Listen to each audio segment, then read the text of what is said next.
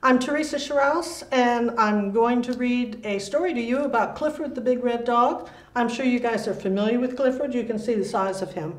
So the story that we're going to do today is called Clifford's Hiccups. All right, so we've got Emily in bed. Hiccup! Emily Elizabeth sat up in bed. What's that sound? She wondered. Hiccup! Up popped the teddy bear, up popped the doll, and up popped Emily. Emily Elizabeth, Clifford has the hiccups. Emily Elizabeth went downstairs to breakfast. Clifford followed. Hiccup! Up popped the plates and cups. Up popped the orange juice right into Mr. Howard's head. Maybe the vet can help Clifford, said Mrs. Howard. Dr. Dinn, the vet, checked Clifford's breathing. Hiccup! Clifford just has a case of the hiccups, Dr. Dinn said. Sooner or later, they will go away. Outside the doctor's office, Clifford saw his friends, T-Bone and Mac. T-Bone, Mac. Hiccup!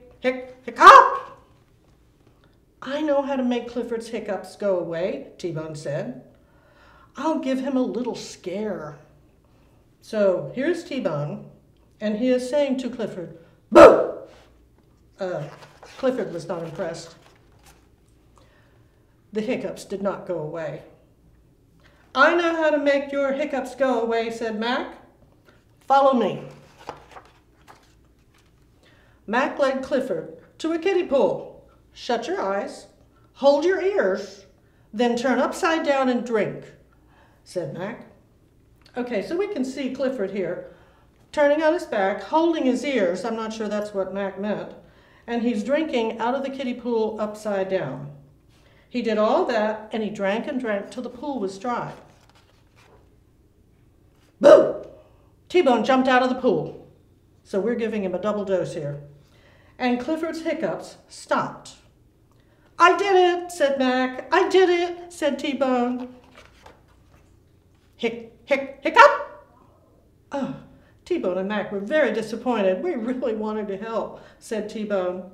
You did help, said Clifford. You didn't make my hiccups go away, but I really like that you tried so hard. Just then, Emily Elizabeth came by. How are your hiccups, she said. Everyone listened. Then they listened some more.